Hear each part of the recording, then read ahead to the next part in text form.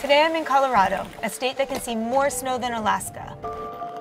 Standing here in the banks of this frozen reservoir, it's easy to understand why water seems like a limitless resource. But the fact is, in the United States, we could face a national water shortage in a little more than 50 years.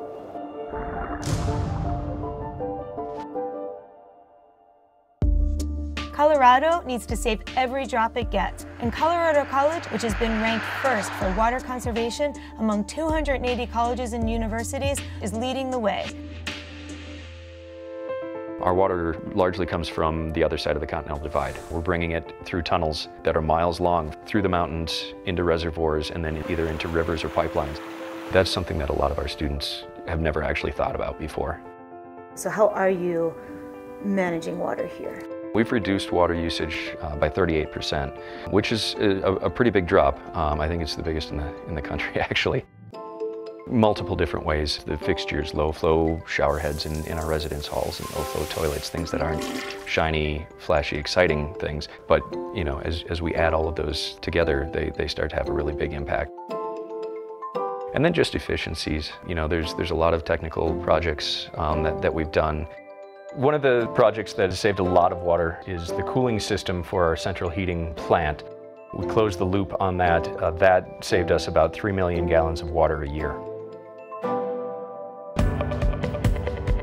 There are many lessons we can learn from Colorado College. I'm here in the college's eco-home with a family of students who are learning more about being water-wise. Talk to me a little bit about Synergy, your relationship to water. Here at Synergy, we do use gray water. When we shower, we have like a 5-gallon bucket below us that we kind of just let fill up while we're showering, and then we use that to like flush the toilet. So about half of our indoor water use is spent in bathrooms, with showers as the major drain. On average, American families use more than 300 gallons of water every day. Wow. Right? And many of us still rinse our dirty dishes under a running faucet before loading them into the dishwasher. This is a huge waste of water because you actually need the dishes to be dirty as the enzymes in the detergent latch onto food particles to work effectively.